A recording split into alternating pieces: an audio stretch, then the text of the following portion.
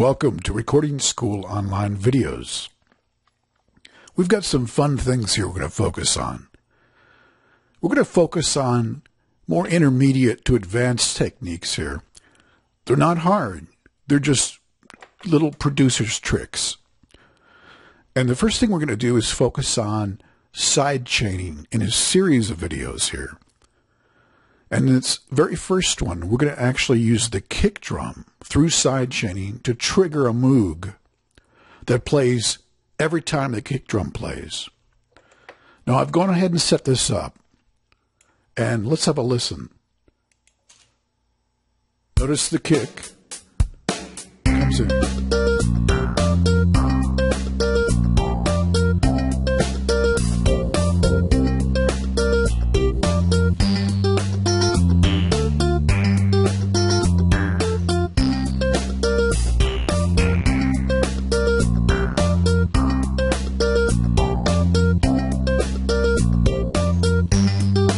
Pretty cool. Now you can pick any sound. You can even pick just a deep bass sound to thicken the kick. And we'll get to that later. But this time we decided to make it melodic. Now how do we do it? First thing you want to do is set up a mono audio track. And we've already set this up. Then what you want to do is insert the instrument you want to use. We're using the Moog here, just because it has a very old school kind of sound. Then what we did was gate it. And we set the gate to sidechain mode.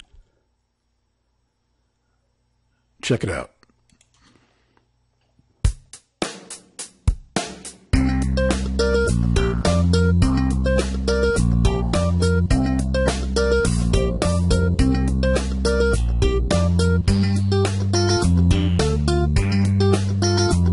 So we've got the settings on the gate just to tighten it up a bit. Now, of course, we could do it in the keyboard too, but we're showing you this now for other techniques we're going to show you later.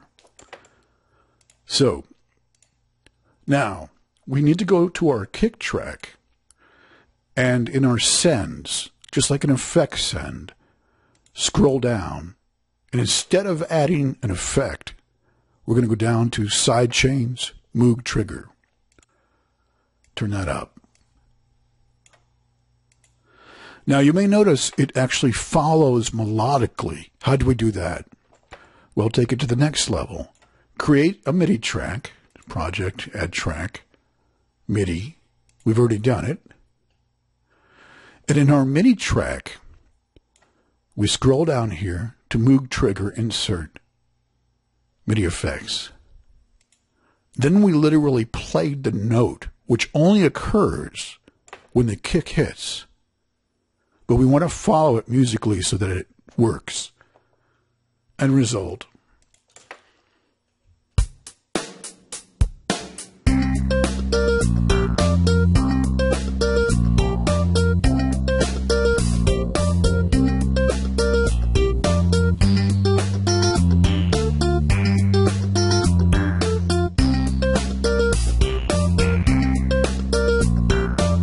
Very cool. Now let's take it a step further. Go to video 2.